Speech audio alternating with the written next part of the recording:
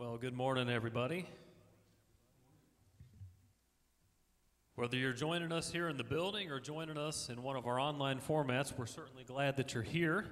And we just invite you to stand if you're able as we enter into worship this morning.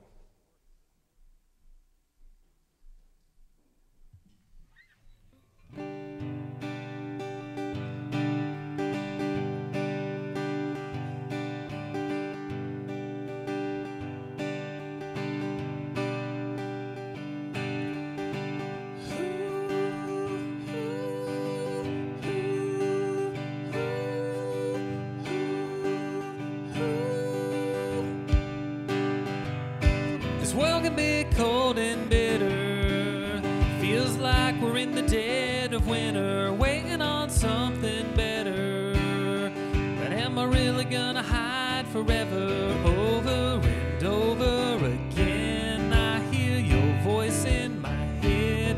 Let your light shine for all to see. Start a fire in my soul, fan the flame and make it grow. So there's no doubt or denying. Let it burn so brightly that everyone around can see that it's you that we need. Start a fire in me.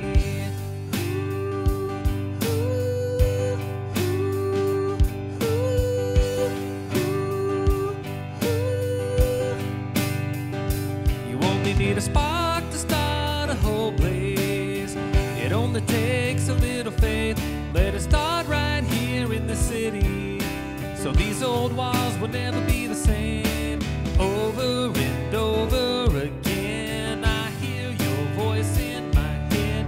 They need to know, I need to go. Spirit, won't you fall on my heart now? Start a fire in my soul, flame and make it grow. So there's no doubt or denying. Let it burn so brightly that everyone around can see that it's you that we need. Start a fire in me. You are the fire, you are the flame, you are the light on the darkest day. We have the hope, we bear your name, we carry the news that you have come to save.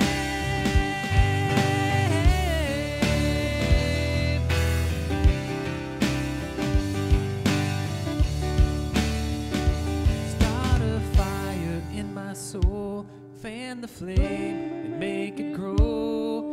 So there's no doubt or denying. Let it burn so brightly that everyone around can see that it's you that we need. Start a fire in my soul, fan the flame and make it grow. So there's no doubt or denying. Let it burn so brightly that everyone around can see that it's you that we need. Start a fire in me. Start a fire in me.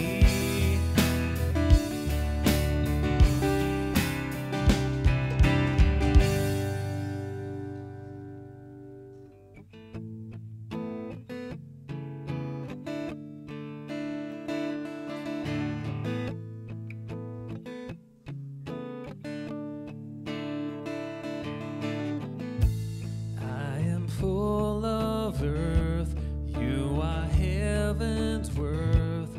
I am stained with dirt, prone to depravity. You are everything that is bright and clean, the antonym of me. You are divinity, but a certain sign of grace is this.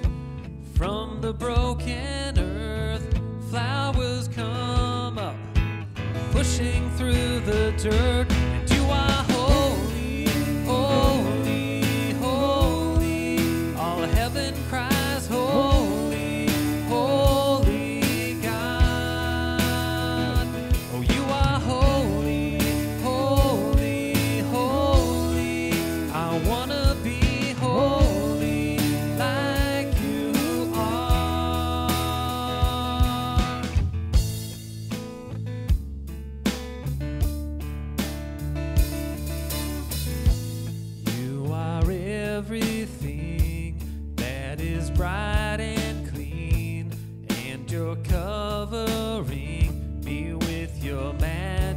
majesty. And the truest sign of grace was this, that from wounded hands redemption fell down, liberating man. And you are holy, holy, holy. All heaven cries holy, holy God. Oh, you are holy, holy, holy. I wanna be holy like you are. But the harder I try, the more clearly can I feel the depth of our fall and the weight of it all. And so this might could be the most impossible thing, your grandness in me, making me clean. Glory, hallelujah. Glory, glory, hallelujah. You are holy, holy, holy. All heaven cries holy, holy God. And you are holy, holy, holy. I wanna be holy, holy God. You are holy. You are holy, holy, holy. All heaven cries holy, holy God. And you are holy, holy, holy. I wanna be holy, holy God.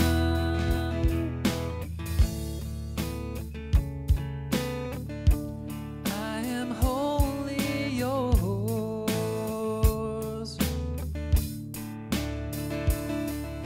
and I am full of earth and dirt and you.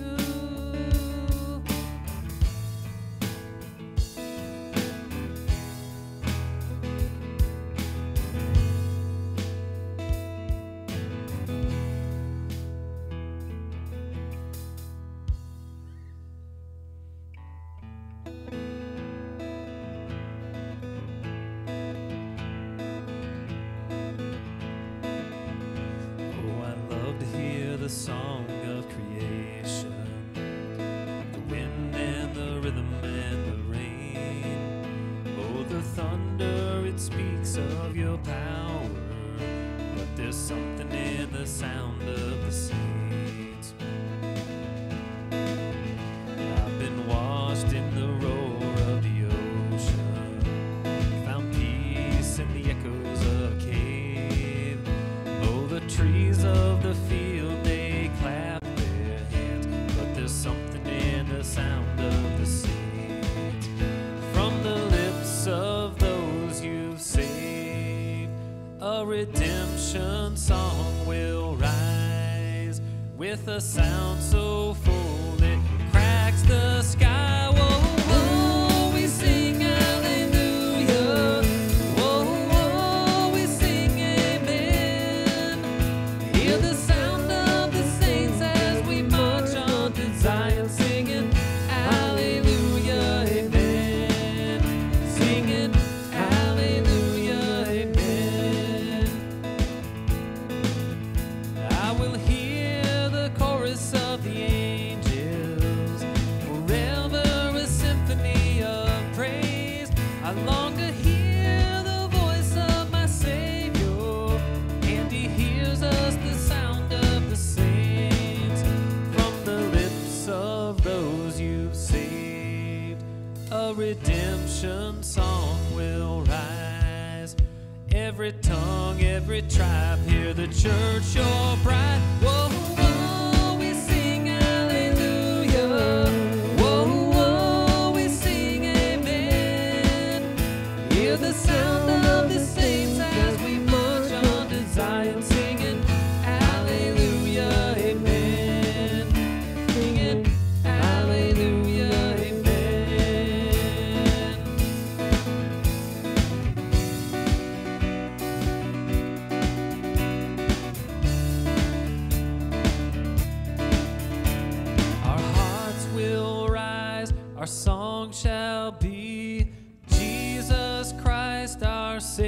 Savior, King forever.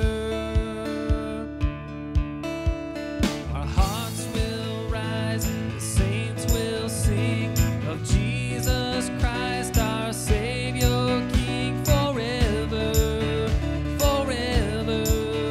Whoa, whoa, we sing hallelujah. Whoa, whoa, we sing amen. Hear the sound of the saints as we march on to Zion, singing hallelujah, amen. Singing hallelujah, amen. Whoa, whoa, we sing hallelujah. Whoa, whoa, we sing amen. Hear the sound of the saints as we march on to Zion, singing hallelujah, amen. Singing hallelujah, amen. Singing hallelujah, amen. You may be seated.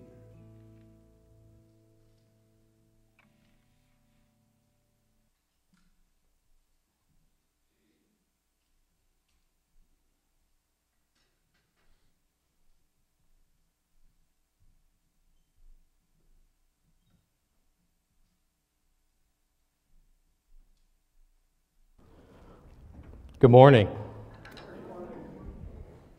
Happy Sunday.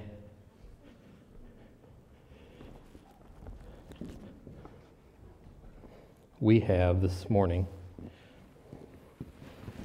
5, not 1, not 2, but 5 individuals. As soon as I can get my suit jacket on. The struggle is real. Thank you. Thank you. I don't look like a vampire this morning, do I? All right. This is the last time I play drums for you guys.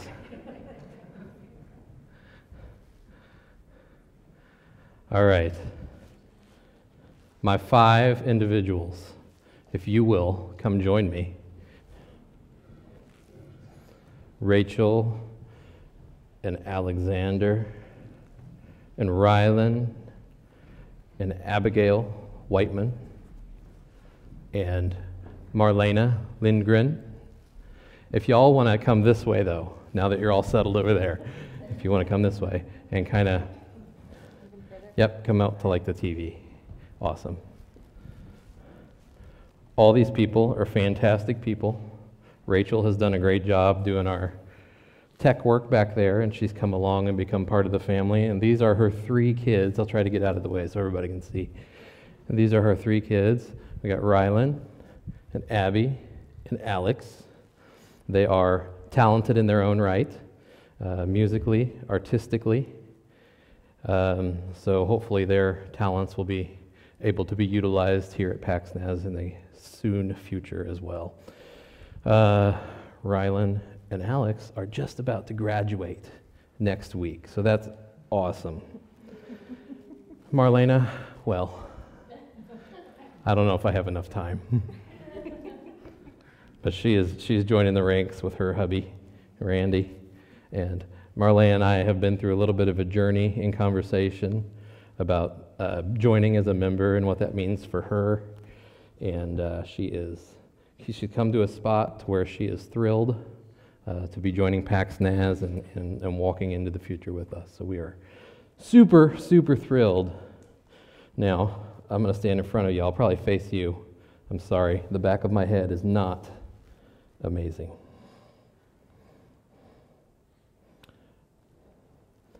I'm just going to read some stuff, and then I will ask you when it's time to respond. Either I do or I will. Very simple. And then I have some certificates for all of you. Today, we affirm again the agreed statements of belief of the Church of the Nazarene. That there is one God, Father, Son, and Holy Spirit. That the Old and New Testament scriptures given by plenary inspiration contain all truth necessary to faith and Christian living. That human beings are born with a fallen nature, and are therefore inclined to evil, and that continually. That the finally impenitent are hopelessly and eternally lost. That the atonement through Jesus Christ is for the whole human race. And that whoever repents and believes on the Lord Jesus Christ is justified and regenerated and saved from the dominion of sin. That believers are to be sanctified holy, subsequent to regeneration through faith in Jesus. That the Holy Spirit bears witness to the new birth and also to the entire sanctification of believers, and that our Lord will return, the dead will be raised, and the final judgment will take place. Do you support these truths? Do you acknowledge that Jesus is your Lord and Savior? And do you believe that he saves you now? If so, respond, I do. I do. Excellent. Desiring to unite with the Church of the Nazarene and PaxNaz, do you commit to love your Lord, your God, with all your heart, with all your soul, with all your mind and your strength, and love your neighbor as yourself, as expressed by the covenant of Christian character and conduct? Do you commit to the mission of God as expressed in the doctrine, fellowship, and work of the Church of the Nazarene? Will you support the teachings of the Church of the Nazarene and strive, with God's help, to grow in your understanding and practice of the same in a way that enhances the witness of the Church? Will you endeavor in every way to glorify God by a humble walk, godly conversation, and holy service? Be devotedly giving of your resources and by faithfully participating in the means of grace. And finally, will you follow Jesus Christ all the days of your life, abstain from all evil, and seek earnestly to perfect holiness of heart and life in the fear of the Lord? If so, respond, I will. I will. I welcome you to the Church of the Nazarene and PaxNaz and the fellowship of this local congregation with its benefits and responsibilities. May the head of the church bless and keep you and enable you to be faithful in all good works, that your life and witness may be effective in care for the poor and the oppressed and in leading others to Jesus. I have some certificates for you, then you may all, if you want to clap, you can. Miss Marlena, yes. Miss Rachel, Miss Abigail, Mr. Alexander, Mr. Ryland. Thank you, thank you, thank you. A welcome.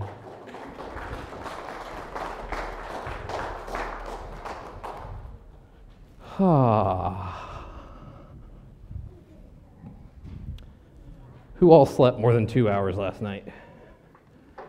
Good. Well, nobody up here did, I'll tell you that. So I cannot be responsible for the things that come out of my mouth this morning. This one's all Jesus, you guys. Jesus, take the wheel. He didn't even know how to drive. Did you know that? Do you ever think about that? It's a horrible song. Jesus didn't have a driver's license. I'm just kidding, as a joke. All right, if you want to turn in your Bibles to Ephesians chapter 2. The humor is normally dry. Some days it's drier than others. Ephesians chapter 2. Yeah, there you go. Yeah. Sleep deprivation. We're going to look at verses 11 through 22. The title of today's message is Jesus is Our Peace. It's not super long. You're probably happy about that. But have you been watching the news lately? Yeah. I don't even just mean the world news. I'm talking about locally. Champaign, Danville, Central Illinois, United States, all over the world. I don't typically stay too focused on the news because it can be super distracting. But there's been a significant increase in violence, in crime, and just super weird stuff. I've seen some crazy stuff happening lately. Car chases.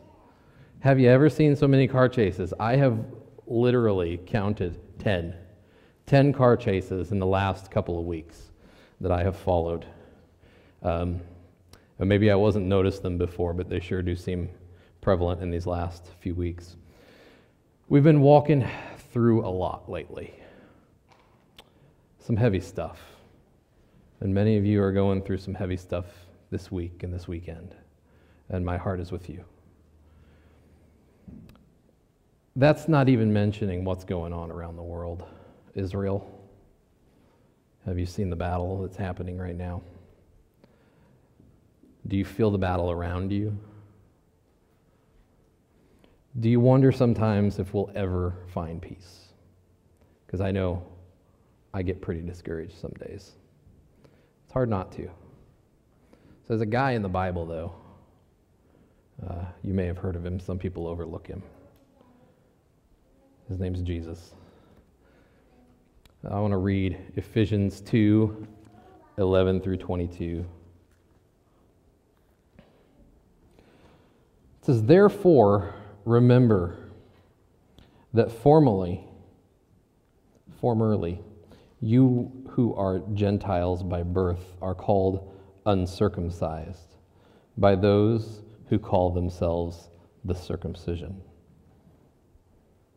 Remember that at the time you were separate from Christ, excluded from citizenship in Israel, and foreigners to the covenants of the promise, without hope and without God in the Word. But now, in Christ Jesus, you who once were far away have been brought near by the blood of Christ. For he himself is our peace, who has made the two groups one, and has destroyed the barrier, the divided wall of hostility, by setting aside in his flesh the law with its commands and regulations. His purpose was to create in himself one new humanity out of the two, thus making peace, and in one body to reconcile both of them to God through the cross, by which he put to death their hostility. He came and preached peace to you who were far away, and peace to those who were near. For through him we both have access to the Father by one Spirit. Consequently, you are no longer foreigners and strangers, but fellow citizens with God's people, and also members of the household, built on the foundation of the apostles and the prophets, with Christ Jesus himself as the chief cornerstone. In him, the whole building is joined together and rises to become a holy temple in the Lord. And in him, you too are being built together to become a dwelling in which God lives by his Spirit." There's a writing method used in the Bible, and it's referred to as a chiasm. I think I'm pronouncing that right. Chiism, I think it is. Chiism. It's a strategic way of writing that places a main point between a couple repetitive statements that cover the same topic. And it looks a little bit like this. And if somebody tells you that I haven't been learning anything in my classes, you can refer them back to this. This is a chiism. We have the theme A, followed by B, and our main point is C, followed by B and A. So the central theme is usually the focus. You'll see the letter C is placed ahead of everything in the formation that looks like an arrow pointing through the content. So this passage happens to go a little bit like this. A, without God, you were alienated. B, Jesus brought the far near. C, Jesus is our peace, the main point. B, Jesus proclaimed peace far and near. A, you're no longer alienated and at home with God. So you can see as it gets to the main point, it kind of comes back around in a positive light. So let's look at this just a little bit closer. We're going to look at both A and B pieces first, and then we'll end up at C. So this is what you were. This is covered in verses 11 and 12. So hatred has gone back a long time. The Jews and the Gentiles hated each other when Israel came out of Egypt. God told them to destroy the nations and not to marry them. Ultimately, they didn't live up to this, and they followed other gods. God exiled them to Babylon. When they come back, they were even more insistent on holiness and separation. This concept of separation is one of the conflicts. Jews decided that they would resort to name-calling. And in this case, name-calling looks a little bit different in these verses. They were the circumcision because they were the ones that performed the circumcisions. And they were calling the other team the uncircumcision. So that's really weird. But the Gentiles, they had some issues as well. They were without Christ. Now, don't get me wrong, Jesus was there. They had Jesus. But the promise of someone who would redeem humanity, those promises were only made to the Jewish people. The Gentiles had no knowledge or expectations of a Messiah. Israel were God's people. He chose them. God's covenant with Abraham involved him becoming a great nation. Now, this covenant also involved promises to the other nations, but the other nations didn't know about it because it was always done through Israel. The Gentiles didn't know about Moses and the Israelites' journey out of Egypt, where they learned of God's special love for them. The Gentiles were totally separated from all the knowledge of God's people and promises. Because they were without this knowledge, the Bible also says that they were without hope. That's where they were. The Greek word that is translated to without God is actually the word we get atheist from. So you'll find it interesting that the Gentiles called the Jews atheists because they only had one God and no one could see him physically. They didn't have an image that they carried around to worship. Nothing tangible for them to see.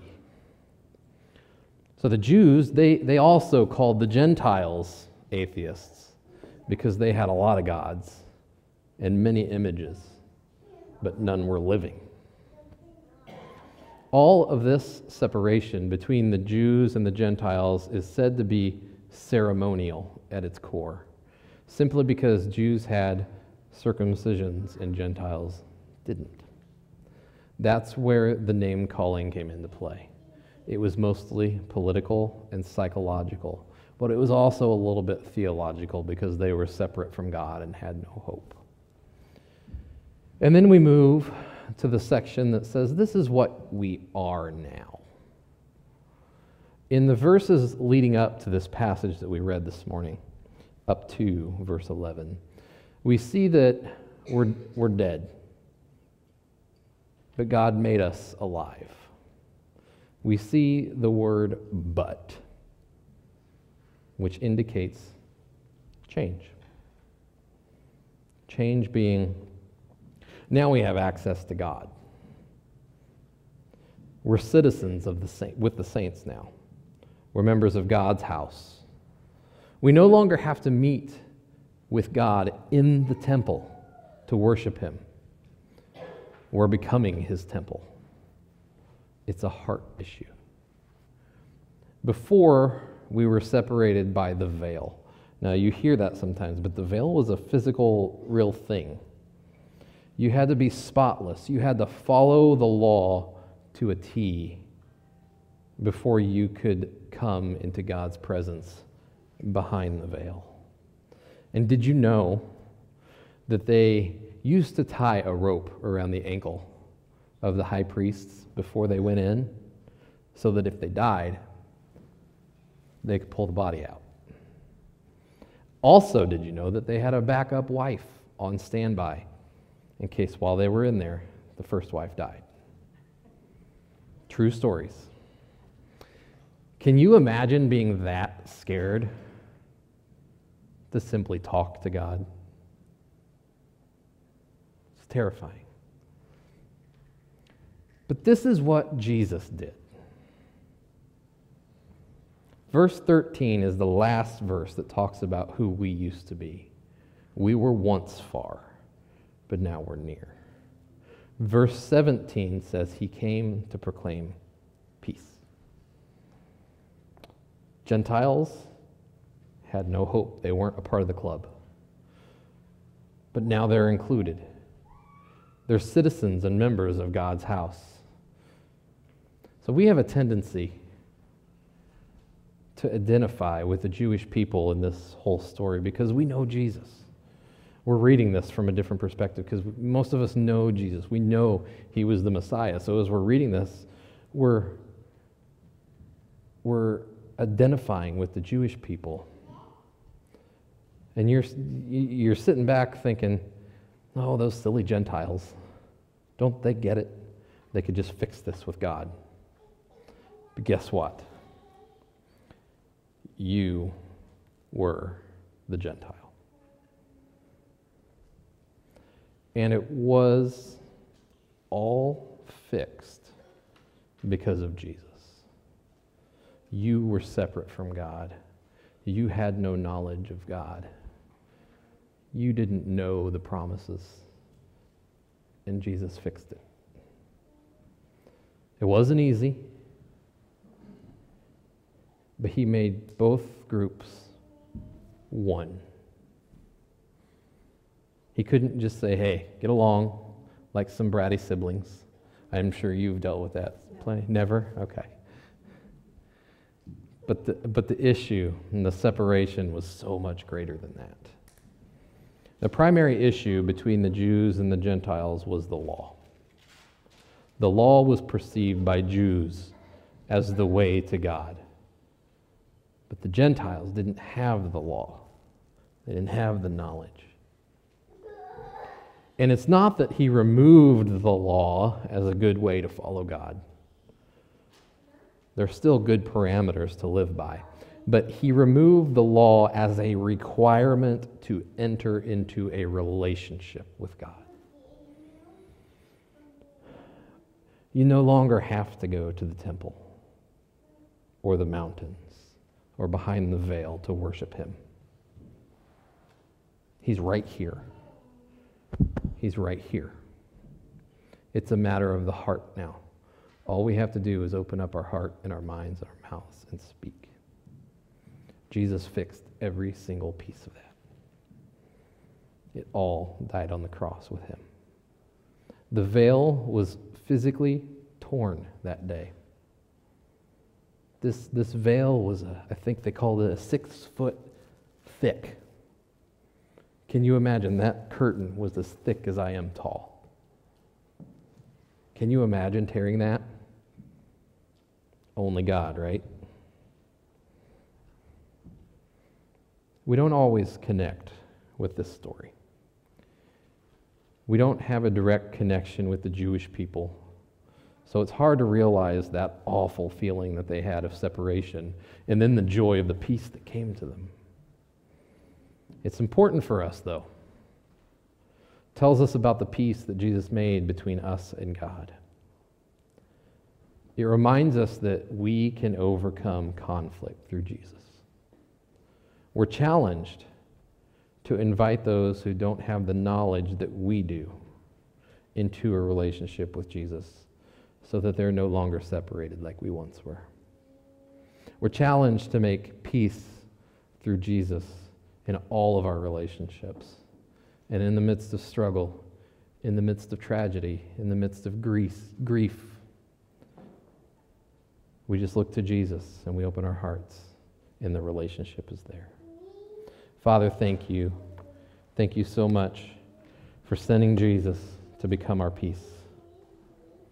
Thank you so much for tearing down the walls that were between us and you and allowing us to commune with you directly. I pray that you'll continue to be with us, Lord, and just show us the way. We still have some quirks. We still have a lot of work to do, Lord, but we know you're there. And we thank you for everything that you've done. And we pray that we can be a light in the community, a light to the world, to bring them back to you and show them that there's no longer a need to feel separate. And Lord, this morning specifically, I'd like to pray for some families that we have here that are going through some sickness, that have dealt with a family member passing, Lord.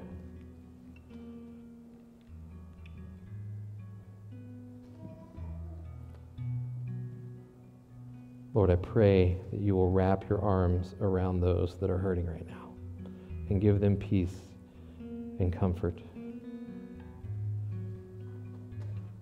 to know that you are in control even when it doesn't make sense. That you are there in their hearts. No separation. All they have to do is reach their arms out for a hug. Be with those who are sick right now, Lord.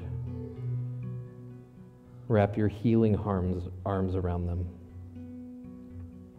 Be with the doctors and the nurses and the medical teams so that they know exactly what to do during the time they need to do it. I pray for us all now as we move forward,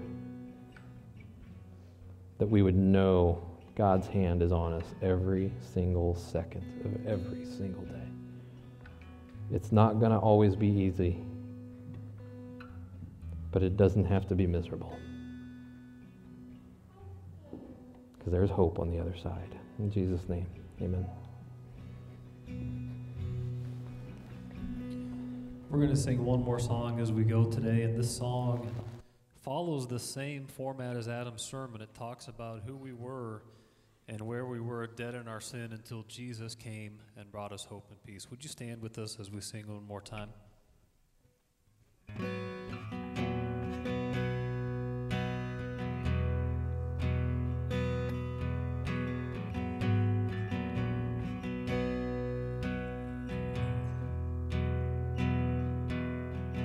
There I was on death row, guilty in the first degree, Son of God hanging on a hill, hell was my destiny. The crowd was shouting, crucify, could have come from these lips of mine. The dirty shame was killing me. It would take a miracle to wash me clean. Then I read the red letters, and the ground began to shake. Prison walls started falling, and I became a free man.